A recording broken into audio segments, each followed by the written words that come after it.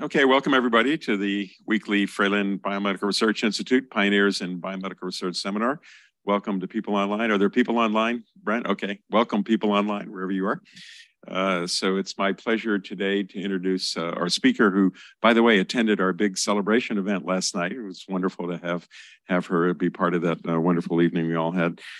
So Dr. Zheng Li is here. She is the senior investigator and chief of the section on synapse development and plasticity at the National Institute of Mental Health at NIH.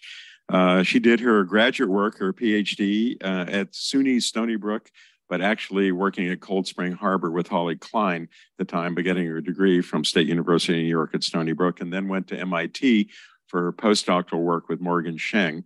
And then from there, she went on to the NIMH to become a staff scientist and then rose up to become a section chief, as I recently described. Her graduate work with Holly Klein involved, of course, Xenopus and studying roles of Rho GTPase and dendritic growth in Xenopus.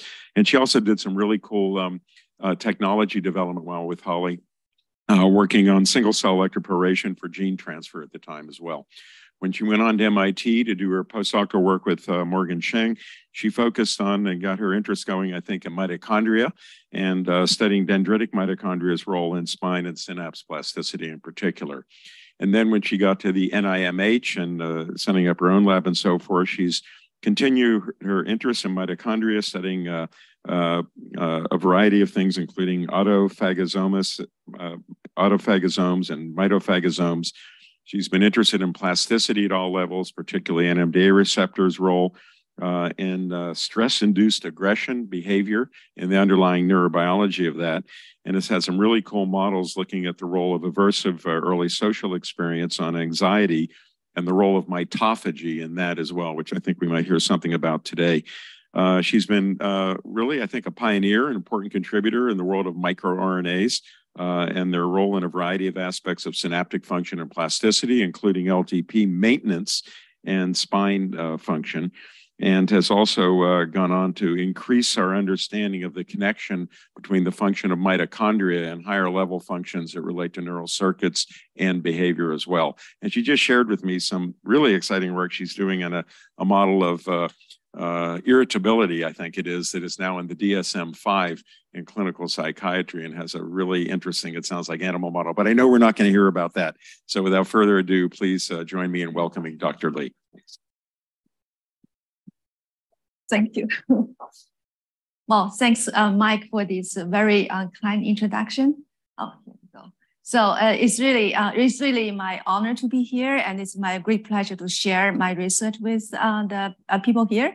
And also, it's a really pleasant surprise last night to attend this seasonal party, which is really great, fantastic. I learned all these, great achievements happening here. Really, congratulations. Okay.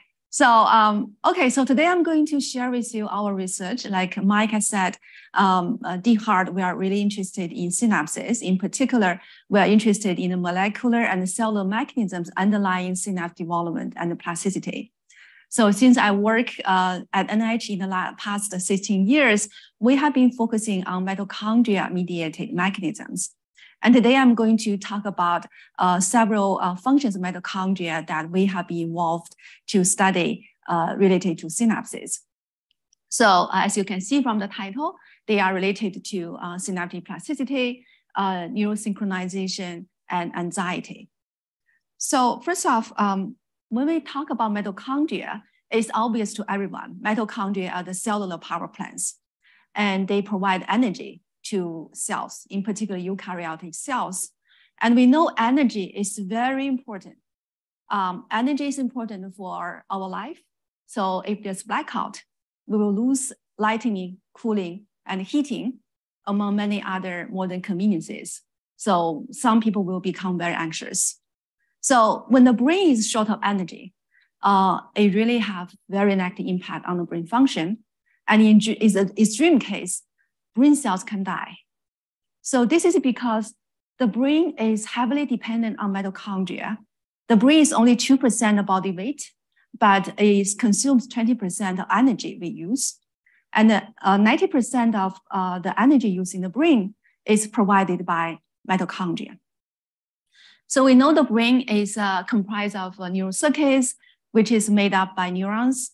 And the most energy consuming activity in the brain is the synaptic transmission, which is the basic function for the brain to carry out all the sophisticated cognitive, emotional, and behavior functions.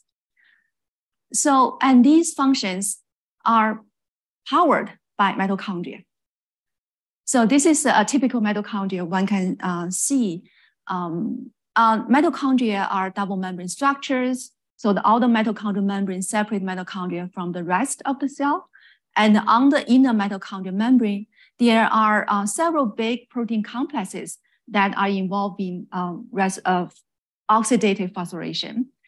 And this oxidative phosphorylation produce proton gradient across mitochondrial membrane to generate mitochondrial membrane potential, which is the driving force for ATP production. So mitochondrial membrane potential is often used as indicator of mitochondrial respiration. In the cell, mitochondria exist as these individual structures. In addition to provide power, they also buffer intracellular calcium, and they can also participate in apoptosis. I will come back to this apoptotic function later. So there are thousands of mitochondria in the cell. Mitochondria are dynamic structures. They move around, they can also divide, and they can also fuse with each other. Mitochondrial fusion and fission are important for mitochondrial homeostasis, mitochondrial biogenesis. Damaged mitochondria can be removed through a process called mitophagy to maintain mitochondrial quality. So mitochondria perhaps is the most abundant organelles in neurons. They are distributed throughout the cell. So this is a hippocampal neuron in which mitochondria are labeled by fluorescent proteins. These vesicular and tubular structures, mitochondria, they have high density in the cell body. They also distributed throughout axons and dendrites. Under electron microscopy, mitochondria can be detected in presynaptic terminals and also in postsynaptic terminals. So, mitochondria are very important, play key roles in many aspects of mitochondria of synaptic function. For instance, it can provide energy to support synaptic activity, can modulate synaptic transmission by buffering presynaptic calcium. They are required for dendritic spine development. And these functional mitochondria have been implicated in neurodegeneration and neuropsychiatric disorders. So mitochondria is no doubt very important for synapses. On the other hand, mitochondria are also regulated by synaptic activity. So many groups, including us, have shown that the motility and the subcellular distribution and the function of mitochondria can be regulated by synaptic activity. For instance, this is a work we have done many years ago. We found that synaptic excitation can change the distribution of mitochondria in dendrites. So the majority of mitochondria are found in the dendritic shaft. But there is a small percentage of dendritic spines, they contain mitochondria. And interestingly, we found that if we stimulate synapses to promote LTP and enlargement dendritic spines, we can change mitochondrial location. So for instance, these synapses are stimulated with high frequency stimulation to induce a spine enlargement before and after they grow bigger. At the same time, we found that mitochondria originally in the dendritic shaft, they infiltrate these enlarged dendritic spines. And these mitochondria translocation are associated with the morphogenesis of dendritic spines. In addition to be connected to spine morphogenesis, over the years, we found that mitochondria really have multifaceted functions in synapses. And today I'm going to talk about the three things which we found about mitochondria in synapses. So the first one is the role of mitochondria in synaptic plasticity. And this one is particularly mediated the mitochondria caspase autophagy pathway. So these are the postdoc fellows and the staff scientists in my lab who have done this work. When we talk about the mitochondrial apoptosis pathway, many of you know that this is a canonical cell death pathway. So this pathway is activated during development or under pathological conditions to eliminate unwanted cells. So one of the cell death pathway is mediated by mitochondria. Death-inducing stimuli can cause permeabilization of mitochondria outer membrane, which leads to the release of cytochrome C into the cytosol, where cytochrome C will bind to ATP APOP1 procaspase 9 to form apoptosomes. Caspase 9 is cleaved and activated in apoptosomes, then active caspase 9 will cleave and activate caspase 3. So caspase 3 is so-called executional caspase. Once it's activated, it will cleave all kinds of cellular substrates to dismantle the cell. Mitochondria can also release other factors. They bind to the inhibitors of caspases to indirectly activate caspases. So this is canonical cell death pathway, and caspase activation is commonly used as hallmark of cell death. But people also found active caspases in non-apoptotic cells, including mammalian cells. And in different species, and people have found non-apoptotic functions of caspases. For instance, in Drosophila, caspase can regulate sperm differentiation, neural precursor development, and sensory neuron dendritic pruning. In T cells and B cells, caspase can aid is involved in the proliferation and differentiation of cells. In Xanthopus, caspase is involved in the chemotrophic response of axonal growth cones. So many years ago, motivated by these non-apoptotic functions of caspases, we started to ask if caspases have non-apoptotic functions in synapses. In particularly, we care about synaptic plasticity. We studied synaptic plasticity in hippocampal slices. So the hippocampus perhaps is the most studied area for synaptic plasticity. This is because this neat trisynaptic circuit and the laminar structure of hippocampus are very convenient for electrophysiological recordings. So basically, we recorded from CA1 neurons and we elicited synaptic responses by stimulating the Schiffer-Collateral pathway, which is a connection between the CA3 and the CA1 region. In the hippocampus, we can also express genes of interest to visualize neurons, mitochondria, or study gene functions. So to ask if caspases have non-apoptotic functions in synapses, synaptic plasticity, we look at synaptic plasticity in caspase 3 knockout mice. So we made hippocampal slices from knockout mice, and then when we stimulated the slices with low frequency stimulation, we can induce LTD in the wild type slices, which is fine, normal. However, in the caspase 3 knockout mice, we cannot induce LTD. But when we use high frequency stimulation to induce LTP, this is comparable in both wild type and caspase 3 knockout mice. So it appears that caspase 3 is required for LTD, but not LTP. We also tested a few other caspases, and we found that only caspase 3 and caspase 9, the two caspases which are activated by the mitochondria pathway, are required for LTD.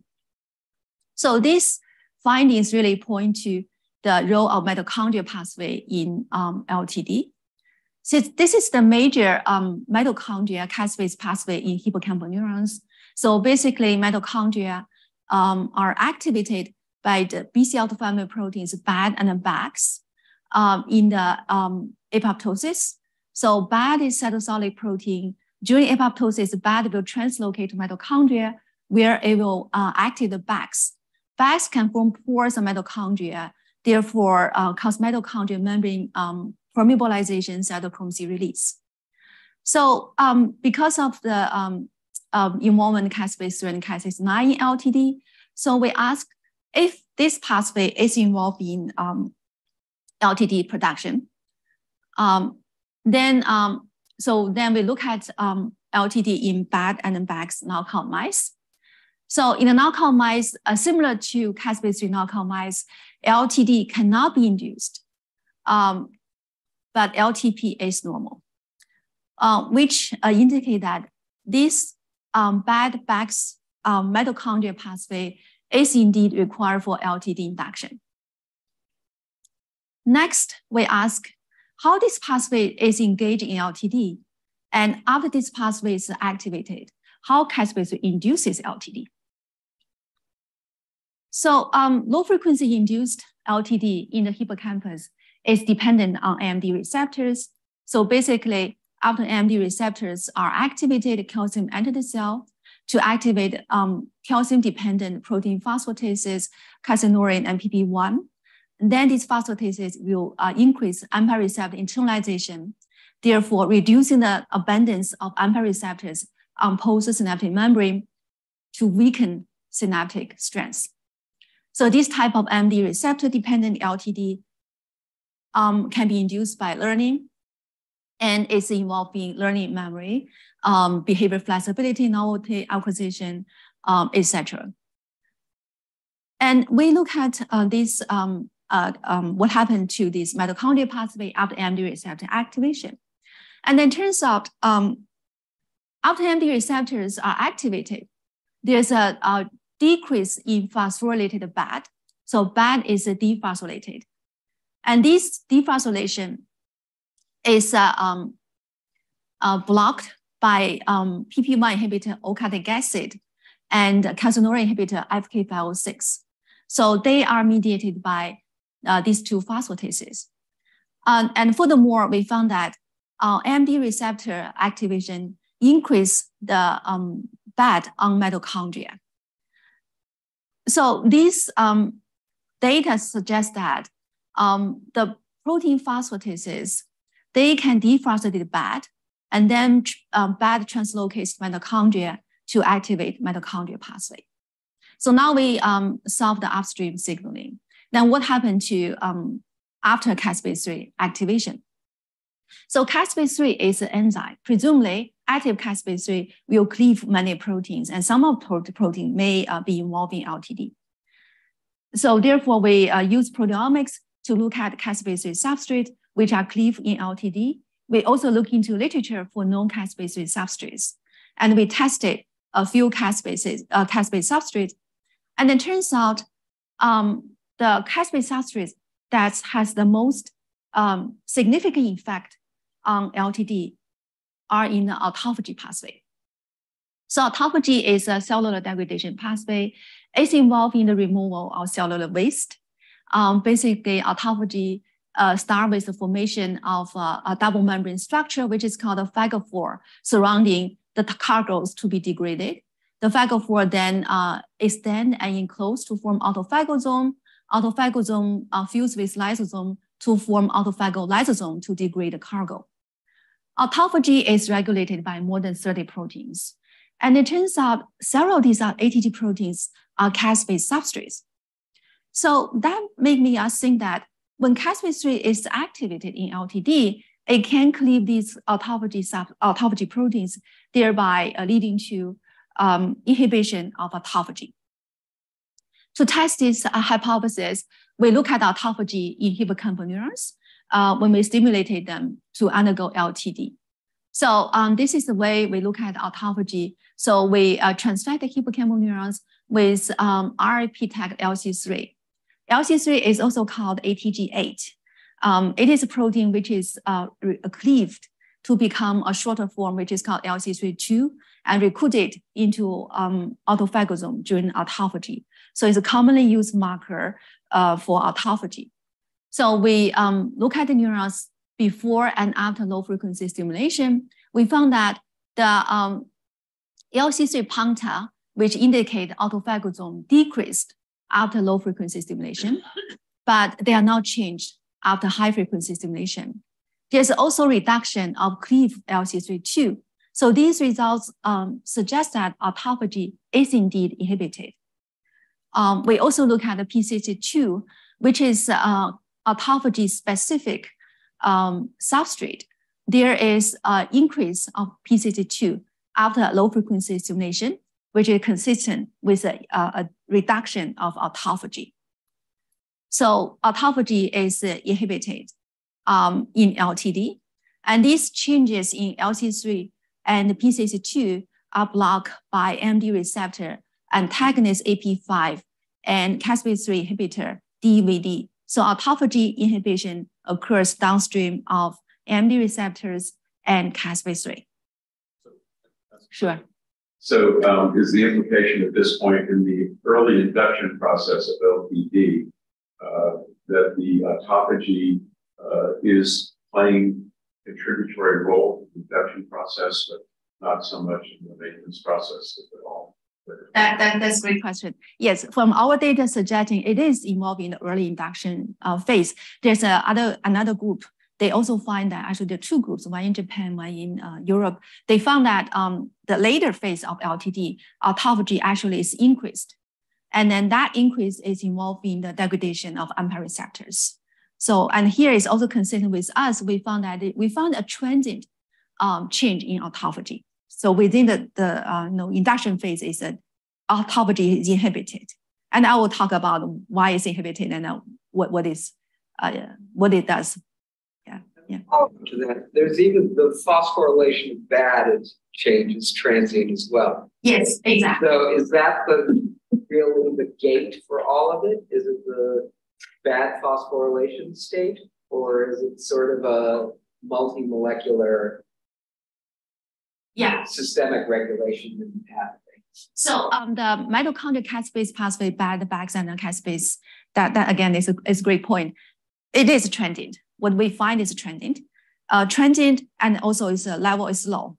And then in terms of who is gating this, transient, dynamics, I think probably it's a calcium, but we haven't directly tested. But this transient activation of this pathway is a key to prevent cell death, to induce LTD. So yeah, it's protecting the cell from cell death transiently. Yeah. While LTD is induced, and then it goes back to being a tripwire for if there is a cellular stress. Right? Yeah, okay. Exactly. Yes, right. Yeah. Okay. Okay, so now we find that autophagy, it is indeed inhibited in LTD. Then we wonder whether this autophagy inhibition is just epiphenomenal or it has anything to do with LTD. So we did this experiment. So we inhibit autophagy reduction by adding rapamycin. So what rapamycin can activate autophagy by so inhibiting mTOR.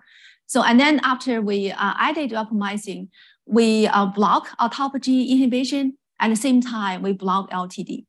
But many of you know that rapamycin is not really doing only the thing on autophagy. It has many other functions like protein synthesis. So we wonder if this effect on LTD is mediated by autophagy. So then we use this conditional ATG5 knockout mice. So we use two lines. In one line, ATG5 is knockout in the postsynaptic CA1 neurons. In another line, ATG5 is knockout in presynaptic CA3 neurons. So in the CA3 presynaptic ATG5 knockout mice, rapamycin can still block LTD. But when ATG5 is knockout in the presynaptic CA1 neurons, rapamycin no longer inhibit LTD. So it suggests that it's a postsynaptic autophagy that is responsible for the effect of rapamycin. And rapamycin has no effect on LTP. So these results are saying that basically autophagy inhibition is required for LTD induction. Next, we ask if autophagy inhibition is sufficient for LTD induction. So what we did is we inhibit autophagy directly using these pharmacological reagents without delivering low-frequency stimulation. So leupeptin and baflomycin, they inhibit inhibit autophagy. At the same time, we induce LTD. So autophagy inhibition also is sufficient for LTD induction. Okay, so now we find autophagy is both necessary and sufficient for LTD induction. Autophagy is degradation pathway. So then one may think that maybe autophagy in LTD is a degradation function. Yeah, sorry, go ahead. Sorry, can you go back one slide? Sure. So your autophagy, the lupeptin is in there the whole time when you're stimulating control conditions, and then is that right? So here we added the lupeptin. We didn't deliver any give any stimulation. I just record, and we give lupeptin 2 ways. We added to the bus for field recording. We also added to the recording pipette for whole cell recording. It's in the cell patch. It's in the cell. In the cell. I see. Yeah. I see. And you don't. So obviously the kinetics are very different. When you're doing your typical 2 Hz stimulation, you get that very exponential initial decline, and then it either stabilizes as LPD or it goes back to baseline. Right. When you do your sufficiency experiment up on the PET, and it's just sort of kind of a continuous rundown. Yeah. So the question I really want to ask is, what if you only put lupeptin in for the first 10 minutes or something like that? Would it go down and stabilize, or does it have to stay there to maintain? We're back to this issue of what's contributing to maintenance. I see. As well. That's a good question. Yeah, we didn't try that way. Yeah, I think that would be very informative. Yeah, and does that affect other? I mean, that's a pretty heavy hit cell with blocking all autophagy. Are you monitoring other aspects, either electrophysiologically or besides the synaptic plasticity of the cells health? So in this case, we didn't really do too many other manipulations, but we do monitor the cell health, especially for whole cell. So we look at for the cell condition. It's not simple rundown. So the reason we recorded for so long, we want to wait until this plateau. We don't really want to, so when this continue to run down, we're not sure if it is the cells, this rundown or is this really LTD. But that is good point. We will have a look at other parameters. Yes. Yeah. Okay. So back to our question: how really autophagy works in LTD? So it's a degradation pathway. So when we think that's a degradation, and then we look at we did the experiments, and turns out it's very interesting. The role of autophagy in LTD is not degradation, at least in this induction early phase. It's a control AMPA receptor recycling. So LTD actually, the mechanism is mainly mediated by the removal of AMPA receptors from synapses. So AMPA receptors are dynamic in and out of synapses, right? So during LTP, they are inserted into synapses, and during LTD, they are removed from synapses. So the AMPA receptor can be removed from synapses through endocytosis.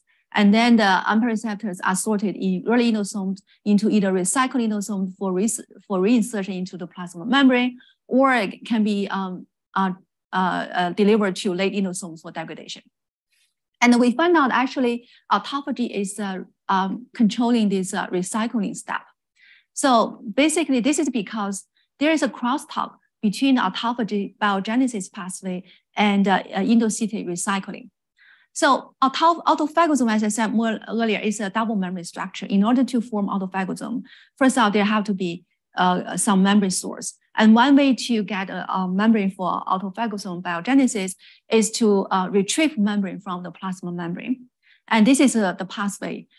So plasma membrane containing ATG16L and MATG9 can be endocytosed.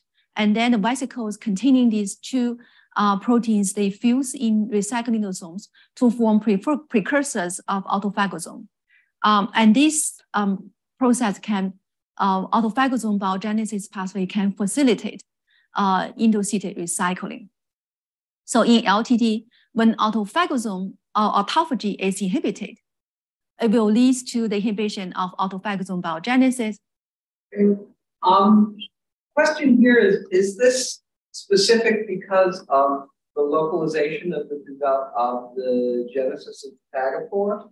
Or is it specific because there's a molecular specificity of the phagophore for the recycling endosome? That's a possibility. These are initially, so these recycling, so these basically interaction between recycling endosomes and autophagosome biogenesis was identified by David Rubinstein's group. So they did in the, I forgot the cell line, but they did in the heterologous cells, not neurons. So in that case, it's not the neuron specific. It's probably also not local things. Yeah.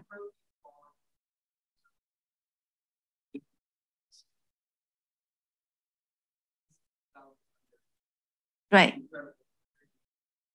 Maybe a lot of potential targets. Right. But it seems specific. In neurons, yeah, I would say the anti-receptor part is a problem, perhaps neuron specific, and has something to do with the synapse specific. Yeah. So yeah, thanks. Okay, so here, so when we in LTD, when autophagy is inhibited, there is accumulation of ATG16L and MATG9 in recycling because autophagosome biogenesis is inhibited. So we actually found that if we inhibit autophagosome autophagy, we can accumulate MATG9 and ATG16L in recycling endosome, which is labeled by RAB11.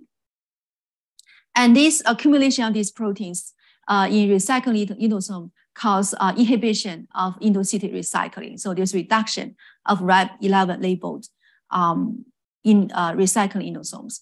Therefore, there's inhibition of anti-receptor recycling back to the synapses, and which is facilitating the reduction of anti-receptors from synapses. So this is what we think that what is happening in the postsynaptic side by interacting with anti-receptor recycling. This autophagy is involved in the LTD induction. And furthermore, we found that this mitochondria caspase autophagy pathway can also have functions in presynaptic side.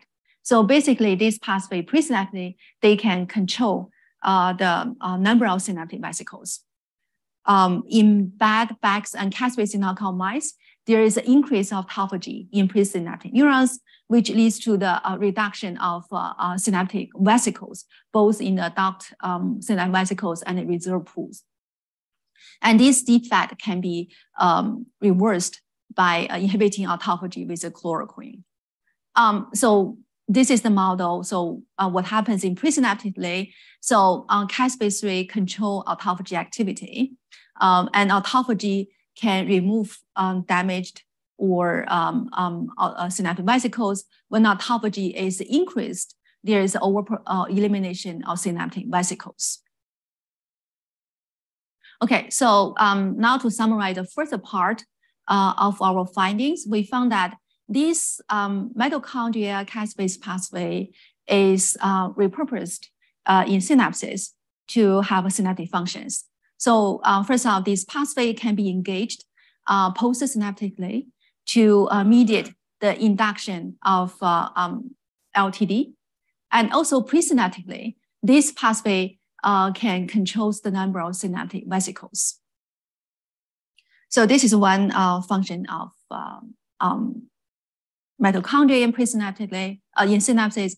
Now I'm going to move to the second part of my talk, which is about these mitochondria in neurosynchronization, in particular synchronization at via gamma oscillations. And this is related to mitochondria fission. And these work are conducted by these postdoc and staff scientists in my lab. So basically, so now we studied why we study gamma oscillations. So like I mentioned earlier, synaptic transmission is the most energy consuming activity in the brain, and the amount of ATP required for synaptic transmission is positively correlates with the frequency of synaptic transmission. High frequency synaptic transmission requires more ATP. And gamma oscillation is type of high frequency synchronized population activity of neurons. Gamma oscillations have been detected in many brain regions, and they analyze the precise timing of neurons spiking and coherent binding of neuron samples during cognitive processes. And also it's very interesting that gamma oscillations abnormalities have been found in brains of people with psychiatric disorders such as schizophrenia. So people know that gamma oscillation requires strong mitochondrial functions. For instance, if mitochondria respiration is inhibited, there's a reduction of gamma oscillations. And it's also, there's a consensus that gamma oscillations require a lot of ATP energy. However, it's not clear how this energy challenge is resolved in neurons. So with this question in mind, we look at mitochondria in neurons when neurons undergo gamma frequency activities. So here we stimulated neurons with 40 Hz stimulation, which is within gamma range. And then we look at mitochondria. And we found that after stimulation, there is an increase of mitochondrial fission over time. At the same time, we found that there's increase of DRP1 protein on mitochondria. So DRP1 is a key protein involved in mitochondria fission. DRP1 basically is a large GTPase, translocate mitochondria from oligomers on mitochondria to medium mitochondrial fission. So the increase of DRP1 on mitochondria is consistent with the increased fission. And also we found that there is more mitochondria in the vicinity of postsynaptic density after stimulation. So it appears that during gamma oscillation, mitochondrial fission increase and the mitochondria move closer to synapses. So first I will look at how this happened in terms of signaling. And then it turns out one protein, which is called the dystrobrivin binding protein, or disbinding for short, is a molecule that is important for this process. So disbinding is a subunit of biogenesis of lysosomal-related organelle complex or block 1 complex. It's interesting that disbinding has been associated with schizophrenia risk in early genetic linkage studies, although disbinding is not a schizophrenia risk gene in the recent GWAS studies. Nevertheless, we found that so during gamma oscillations, disbinding, this is one isoform disbinding called disbinding 1C. Disbinding 1C translocate to mitochondria where it binds to DRP1 and the receptor for DRP1 MID49 and then MID51. And the binding of disbinding 1C to these proteins promotes DRP1 oligomerization of mitochondria, therefore increase mitochondrial fission. And after fission, so mitochondrial fission creates two daughter mitochondria, but these two daughter mitochondria are not equal. Usually one have a higher metabolic function, the other has a lower function. And then the ones that are higher amount of function translocate, to the place close to Ph.D. to boost the energy supply to synapses to support gamma oscillations.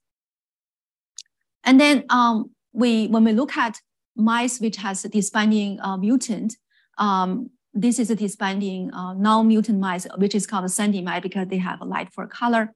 We found that mitochondria morphology is different. So mitochondria become longer in these sandy mice.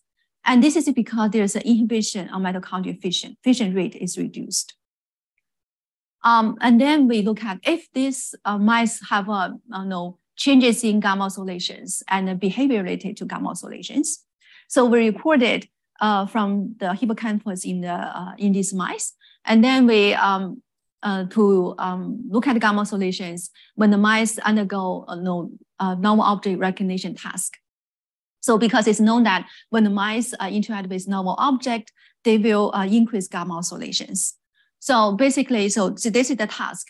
We expose the mice to two identical items. Once the mice are familiarized with the two items, we replace one object with a normal object. So the mice can recognize normal objects and they spend more time with the normal object. And when they do this, there's an increase of gamma oscillations. So this is the power density of local field potentials recorded from hippocampus.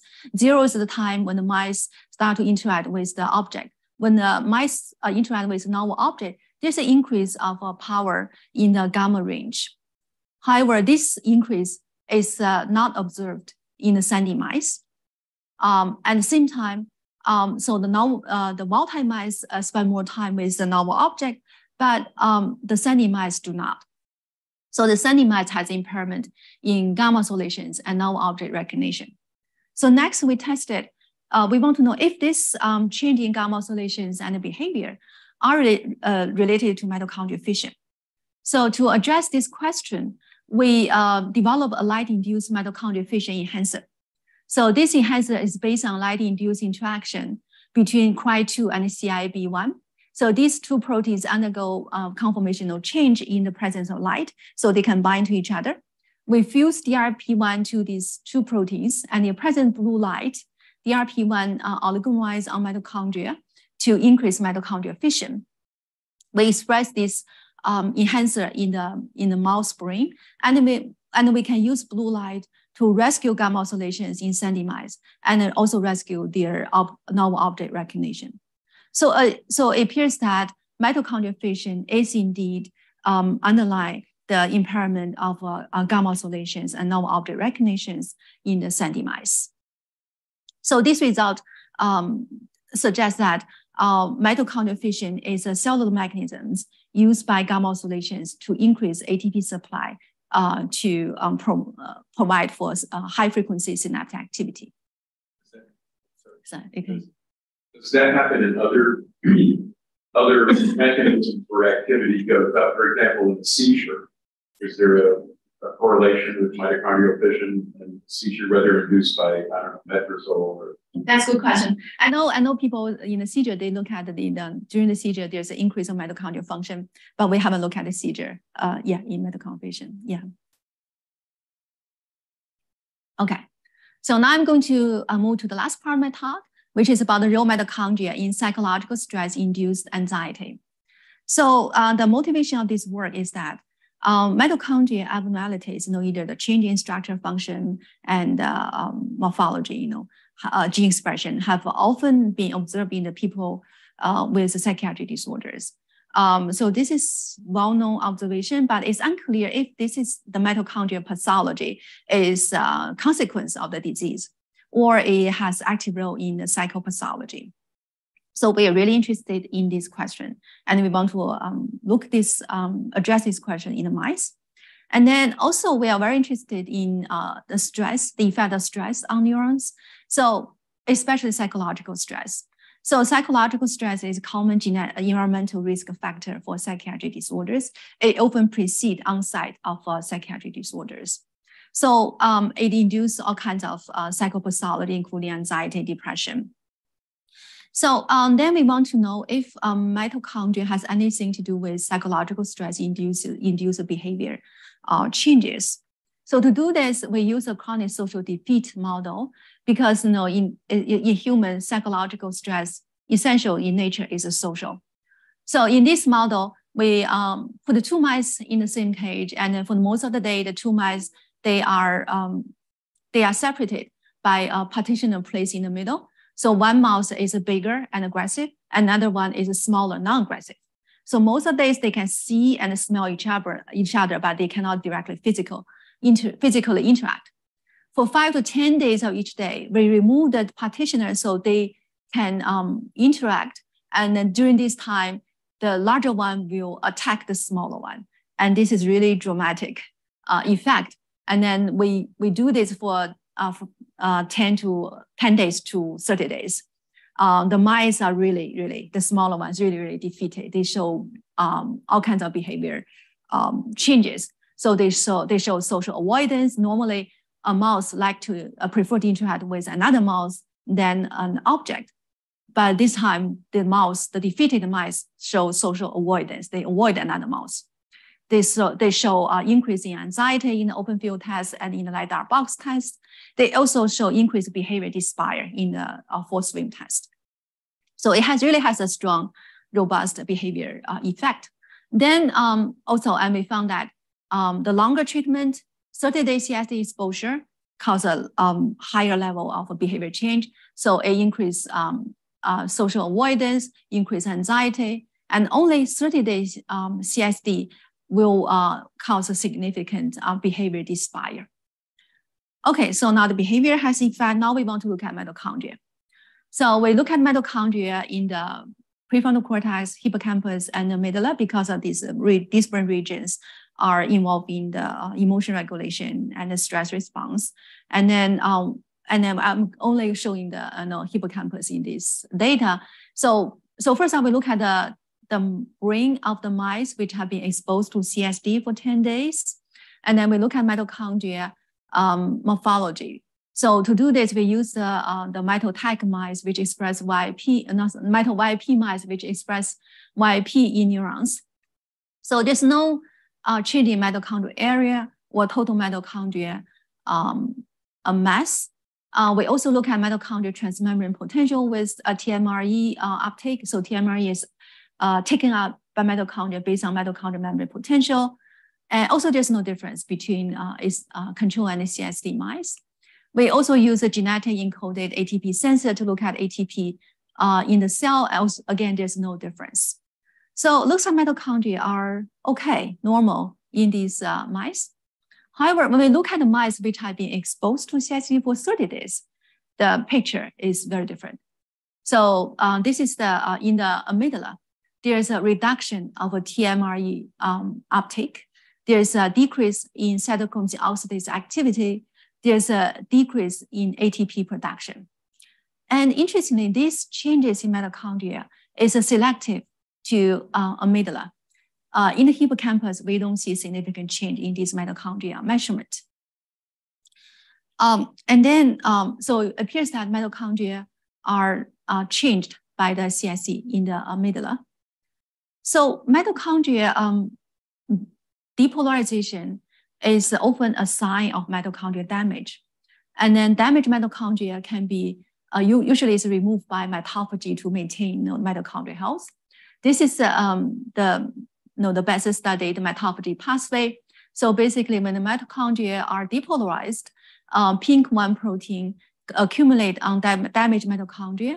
PINK1 is a kinase it will phosphorylate parking and ubiquitin to tag damaged mitochondria for mitophagy. Because we find mitochondrial depolarization, so we wonder whether this pathway is activated. And then we look at LC3 on mitochondria. We also look at optineurin, which is a mitochondria-specific receptor for autophagy. And we found in both cases, there's an increase of LC3 and optineurin on mitochondria, which suggests that mitophagy is increased. Yeah.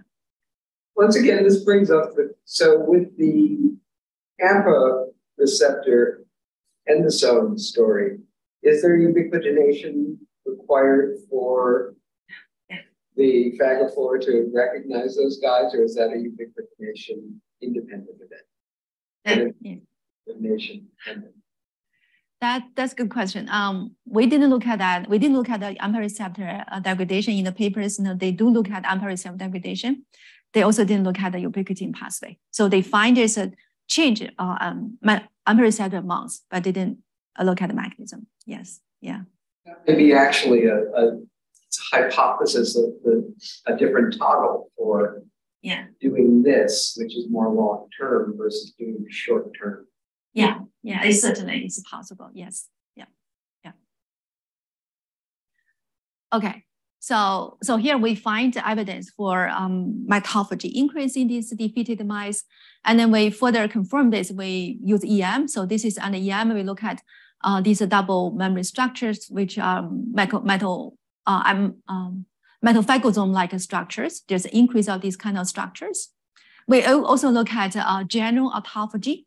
So this is autophagy, autophagosome-like structure. There's no change, and LC3 and PCH2 is also no change.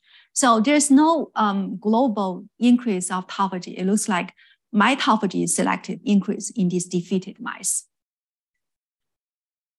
And as a result of this increased mitophagy, there is a reduction of mitochondria. So here again, in these mito-YP mice, we look at overall mitochondria mount. There's a reduction of mitochondria. Again, this is selective to amygdala. In the hippocampus, there's no change in mitochondria. Does that induce in any way a compensatory change in the function of the surviving mitochondria? Yes, exactly. That is coming. Yeah. So what? Okay. So now we look at this mitochondria in these knockout mice, like exactly like you said.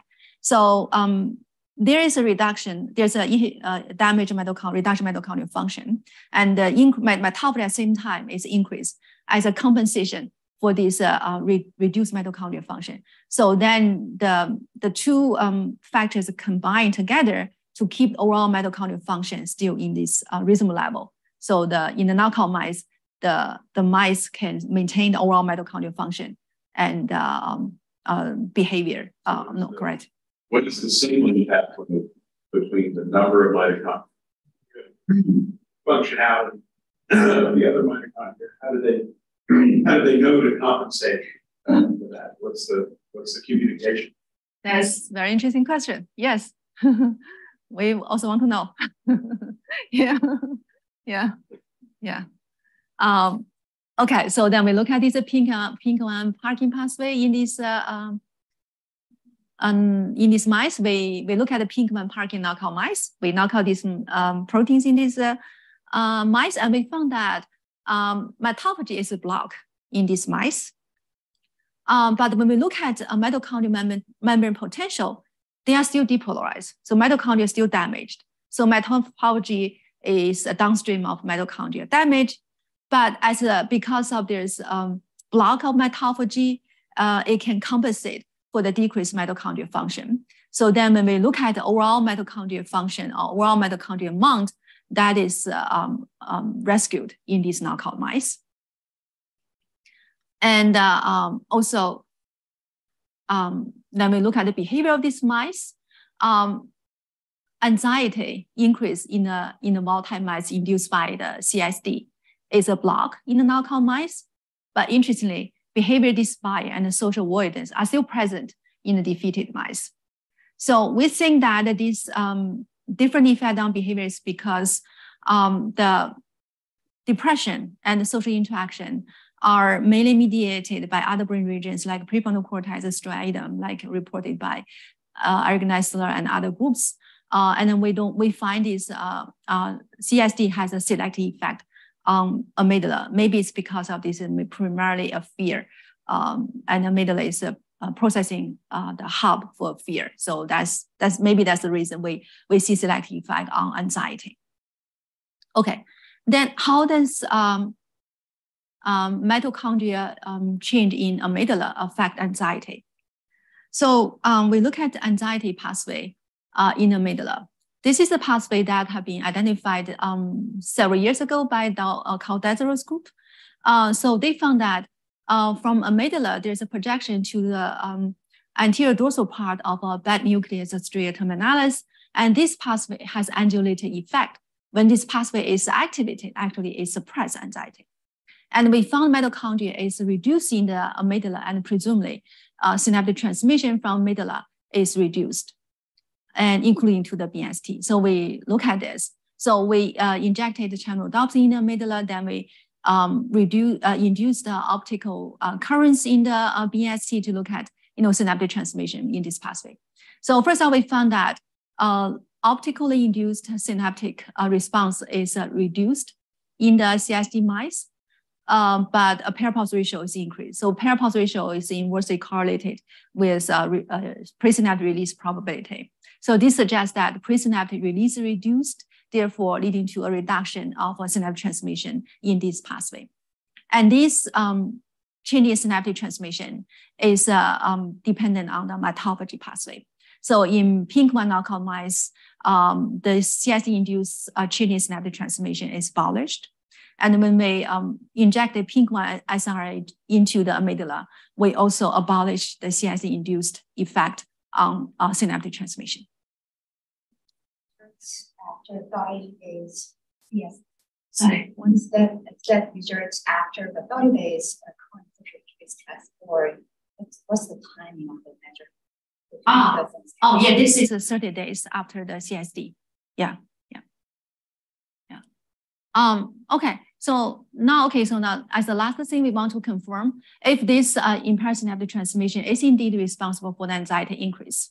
So we again we inject the CRHR2 in the amygdala, then we deliver light stimulation to increase activity in this projection, and then we found that when we give a light, we can suppress anxiety in defeated mice in both open field and elevated zero maze test.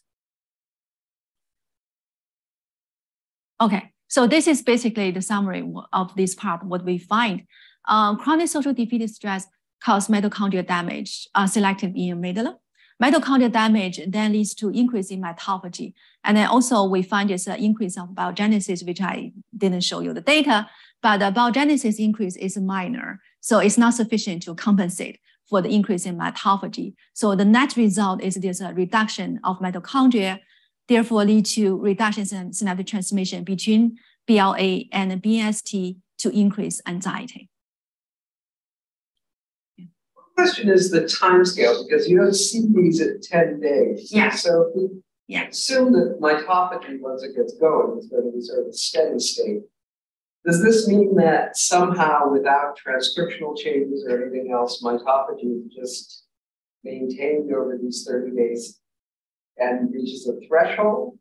Or is there some sort of differential between the transcriptional state of the cells that then reinforces the mitophagy to get to a threshold for the change in synaptic? That's a great question. So we know that the mitophagy happens late. So when we look at the mice defeated for 10 days, we don't see mitophagy change. So perhaps they need mitochondrial damage accumulate to a certain level to trigger mitophagy. And you don't need to invoke any transcriptional change. That we didn't look at it. Whether it's a maintenance need a transcript, we don't know. And also another related question is if this is reversible. That's one of the right. Yeah, that's all the great questions that we want to know. Yeah. Artificial inhibition circuits from the BLA to BNST, we see how the mitochondria quantity quality has been changed in that. We didn't look at that experiment. Actually, we didn't look at that way, but we look at this way. We block activity in this pathway using DRAD during the CSD. So when we block activation of this pathway, during this CSD exposure, these 30 days, we can prevent mitochondrial damage and mitophagy. That we look at that way. Yes, right. So have you looked at changes in mitochondrial fission function? No. Mitochondria become fragmented. I didn't say that, but we do see mitochondria become fragmented. Whether it's a fission or fusion, that's quite an interesting question. Yes. Mm-hmm. Okay, so now put everything together. So we think mitochondria are really important for synapses, and they really have multiple functions in synapses. So from our study, it appears that mitochondria sit at the crossroads of neural activity. So they respond to different kinds of neural activity to initiate different signaling. So when there's low frequency stimulation, they activate caspases to regulate synaptic strength. When there's a high frequency activity in the gamma range, they undergo fission to increase synaptic ATP supply. When there's a psychological stress, they undergo mitophagy to adjust total mitochondrial amount, and that has effect on anxiety. Okay, last one. Okay, so this is the acknowledgements. I want to thank all the people in my lab, current members and former lab members who have contributed this work. And especially I want to thank our dear collaborators, Ron Pachali and Yasin Wang. They are our EM people, and they have retired recently. So I really hope they enjoy their retirement. And also these all kinds of NIH core facilities, they have been supporting us for over the year. And the work is supported by the IMH intramural program. Thank you for attention all the questions. I look for more questions. Thank you. Just a couple minutes, we have a couple questions online. One question from Zheng says, activation of caspases by the translocation of Ph.D. into mitochondria inhibits autophagy without activating apoptosis. Why? Yeah, that's a good question. So we tested that. So we think that is at least two factors. One is the level activation, another one is the kinetics. So it has to have a higher level of activation, also has to be a prolonged activation of this pathway. Caspase lead to prolonged and high level of caspase activation is required for cell death. And in this case, we have a transient and a low level activation of caspase. So that is not sufficient to induce cell death. Mm-hmm. Shannon Farrell said, lovely talk, sorry I couldn't be there in person. With regards to the fission experiment, some data in cultured hippocampal neurons suggests that activity induces fission and that fission is required for structural plasticity. So have you tested whether your light-induced mitofission model also induces LTP or otherwise impacts plasticity mechanisms? That's a good question. No, we haven't tested. Yeah. Okay, and then she goes on, Shannon again says, your story on circuit-specific impairments of mitochondria is really cool. You mentioned that neuronal compensation of mitochondria is one mechanism for specific circuits to be spared by mitochondrial dysfunction in the Parkin-Null mice. So do you think that's a general mechanism for neuronal susceptibility in psychiatric disease like schizophrenia? That could be. And also, I think that at least in our case, has a lot to do with the paradigm we use. How do we stress the animal? In this stress model is primarily fear. And we know amygdala, is the major, region to mediate the fear response. So if we use there could be circuit selectivity. If you use other, maybe other circuits are more vulnerable if you use other paradigm. Yeah. I'll do one last question online from Chris Thompson. It's an excellent presentation. Many studies have shown that neurons in the amygdala can have a very heterogeneous response to stress, with some neurons decreasing or others increasing dendritic length, for example. How universal are these changes in mitochondrial morphology and function across different parts of the amygdala? That's a great question. So we also wonder about that. So we look at BLACA, and we find kind of same observation, but we haven't looked into the cell type. The question exactly is right. There are many different cell types that express different cellular markers, so they could have different responses. The one that the MitoYP we use is a pan-neuronal promoter, so it's in all neurons, but it could be that different cell type have a different response. Yeah. Good questions. Yeah, Connor? Yeah, so great talk. From your first part of the talk, I was wondering that since your model is that cascade is affecting the cycling of AMPA receptor, why doesn't it affect LTP also? Doesn't affect LTP? So this pathway is not activated by LTP. I think it's a calcium because this pathway, because it's activated the calcineurin, the phosphatase pathway. In the LTP is KIM kinase 2. So KIM kinase 2 and the phosphatase, they are activated by different calcium kinase. Calcineurin coefficient, because it does not matter if it's a low frequency stimulation or higher. Calcium gets its modulated binds calcium. How is the coefficient is on the monocalcium? So LTP has a high and a quick. The kinetics of calcium is different, and the LTD has a slower and prolonged calcium. So the kinetics, like we talked with Mike earlier today, the kinetics of calcium transient is important to determine the outcome. Yeah, on signaling. Yeah.